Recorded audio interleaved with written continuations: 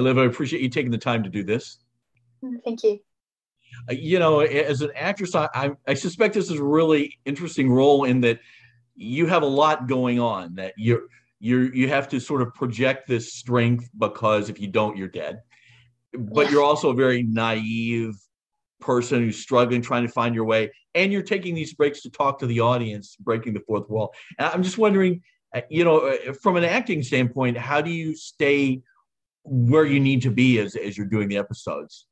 Yeah, I mean, that's literally my thought during the whole process. I was like, oh, am I playing this too vulnerable? Am I playing this too detached from emotion? And it was definitely like, because like you said, she's such a multifaceted person. She is vulnerable and strong and weak and detached from emotion at times. And so that line was difficult to balance, and that's where I took guidance from my director. And we even reshot some scenes twice because we had one version where the young Catherine was more powerful and stoic, and another where she was more emotional, or evidently emotional. And so to see how that is on screen now is really interesting. And I think they've the way they've edited it is you can see that the increase of her confidence and power, but very subtly. As you're doing the show, even if you're familiar with this period of history, her story is very unique. And I'm wondering if you felt like you sort of understood her a little bit by the end of this process. Yes, I mean, I hope so, definitely. I only played the young Catherine, and so I'm really excited to discover how she grew up and to earned her notorious reputation for being evil.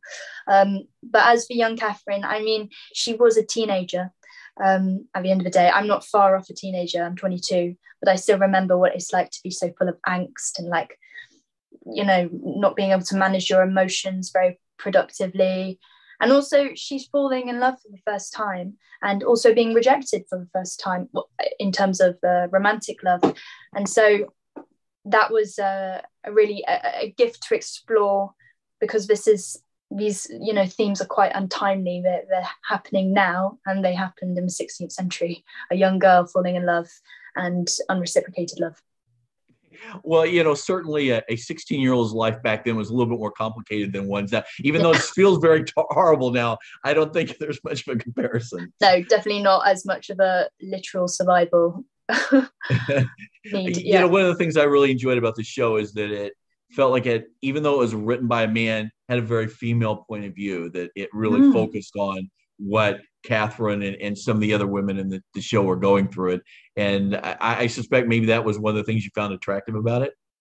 Yeah, definitely. I mean, I always think it's very important to have a women-led drama, but because it was a period piece, she's not your typical period drama queen represented. She's described as no great beauty, she's unrefined, she's an outsider, she literally is subjected to prejudice and I guess xenophobia because she's Italian, not French. She's in a man's world.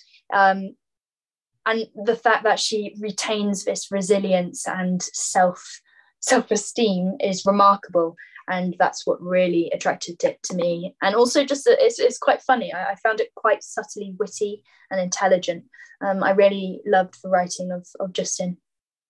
Well, obviously you enjoyed doing the show, but when it was all over, was there something you just thought, if I never have to do this again, I'll be really a happy person?